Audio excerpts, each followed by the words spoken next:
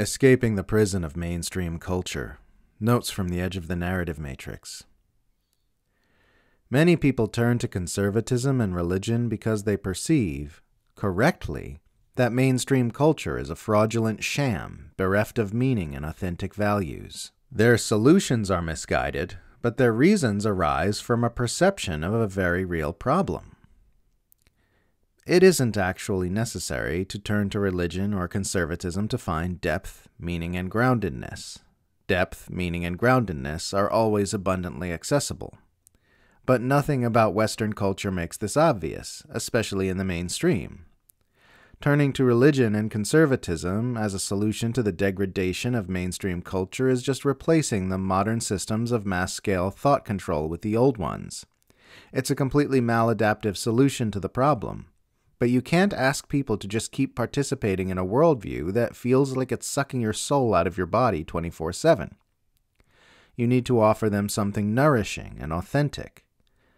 Nothing in mainstream liberal culture offers this. It's self-evidently phony, soulless, and vapid. This isn't something the left can just dismiss.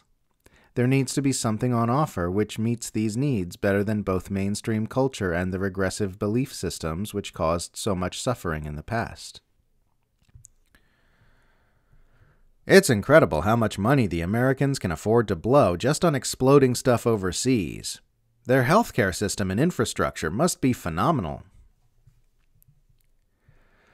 Communism is such a non-thing in the West that Western rightists have to make up imaginary communist threats to be afraid of, pretending devoutly anti-communist institutions like the Democratic Party and the World Economic Forum are communist, or that woke stuff is communism.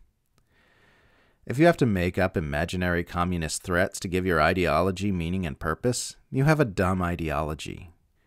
Making an identity out of being anti-communist in the West is like making an identity out of being anti-dinosaur. Stop being ridiculous and do something real. No normal person is asking for digital IDs or central bank digital currencies.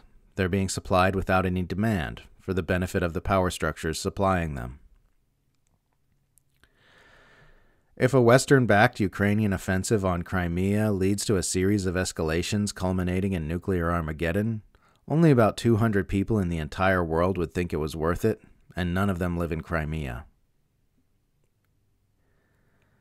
So much is lost due to the fact that modern science and academia don't research Western domestic propaganda and its effects, because they don't acknowledge the existence of Western domestic propaganda. As a result, there are no studies or data anywhere in the most sophisticated and widespread psychological operation of all time. And this is, of course, because our academic fields are captured by the same influence interests as our media and tech and every other means of controlling the information Westerners ingest. This leaves us unable to scientifically study how we are being programmed at mass scale.